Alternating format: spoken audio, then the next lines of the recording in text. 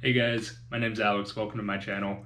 I really appreciate every single one of you that's come here to watch this video right now. As you might be able to tell, this channel is a new channel and it's still really trying to figure out its identity. So right now I'm just kind of testing around with a couple of different video types and seeing what sticks, seeing what I like to do, what you guys might like. So if you do like the video, please go ahead and give it a like. If you have any comments, suggestions for me as far as maybe something to review next, or video editing advice or anything like that, what you might like to see, please let me know and I'll go ahead and try to incorporate as much of it as I possibly can.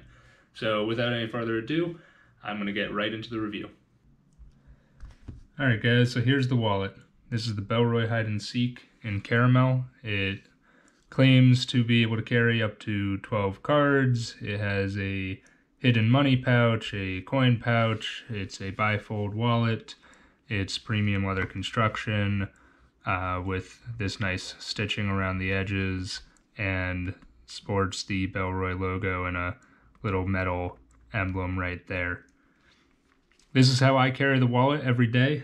As you can see with what I typically carry in it, it's a little bit on the thicker side, but it is a very slim construction, which does cut back on the width a little bit over your standard wallet. So let's open this up and take a look at what's inside. So the way that I'm currently using this, I've got about 11 cards in here at any given time, as well as 10 to 15 bills.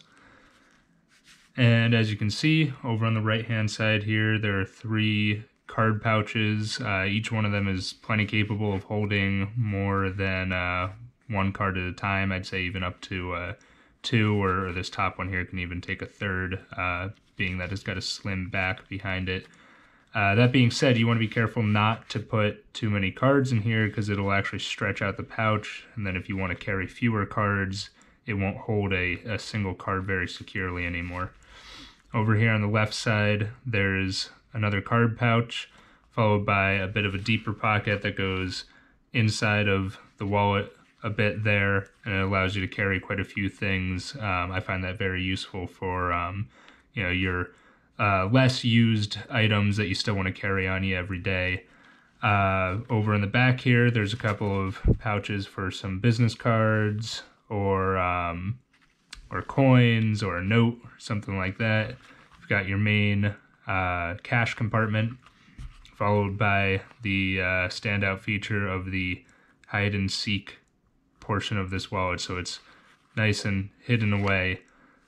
You wouldn't really be able to tell that it's there very well just by looking at it at first glance. You fold that up, you can keep some money hidden in the back of this. There's also a small pouch over here for either a card that you want to stow away or put some coins in there, or anything that you don't want immediately visible. Personally, I actually find this hide and seek function both very useful and annoying. I like to buy a lot of things secondhand, so having this divider in here allows me to make it look like I've got nothing in the wallet, and then I can section out exactly how much cash I need on hand, and keep it ready to go, so I don't need to be fumbling around with my wallet too long around some strangers that I've just met to go purchase something. So that is the wallet in itself, and as you can see, when it's got nothing inside of it, it's nice and flat, doesn't have too much material to it. It's very, very flexible, and it's overall just a very slim design. This is one of the reasons that I chose this wallet. Like I said, I've been using this every day for about 2 months now, and just a few of the things that I've noticed so far on it is that on the corners here, there's a little bit of wear from it coming in and out of the pockets. And then on the inside of the wallet, it's obviously just a little bit of wrinkling, and that should be expected on the leather along the seam there, along the crease where it folds. And in here, where this hide and seek portion is actually where I found the biggest annoyance, or maybe even slight flaw, is that it tends to just fold over a little bit right in here. And that fold, especially when you've got a couple of bills in here, gets more and more prominent. And if you don't consistently pat it back down and get it out of the way, it will stay there for a while, and it just gets in the way a little bit. It's nothing big, you know. It's not making me get rid of the wallet, but it's something that I think could be improved a little bit, maybe a little bit of a different cut on this piece of leather here to make that a little bit better. But this wallet also offers RFID protection, which is nice to have, especially this day and age. You never know who could be trying to steal your information out of here. And from my research, it works. I've got no real way to actually test that. But I do got to say that overall, I am pretty thrilled with this wallet. I'd say 4.5 out of 5 so far. So I guess the overall question here is, should you buy this wallet? At the time of making this video, this wallet is selling for around $89, and its main competitor is the Ridge wallet, which is currently selling for about $85, and I'll have a link to this in the description as well, so you can go and take a look at it for yourself.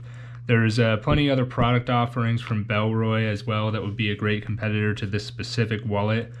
Overall, though, I would say that if you're looking for something that is slightly more minimal design than the traditional men's wallet, this is not a terrible way to go.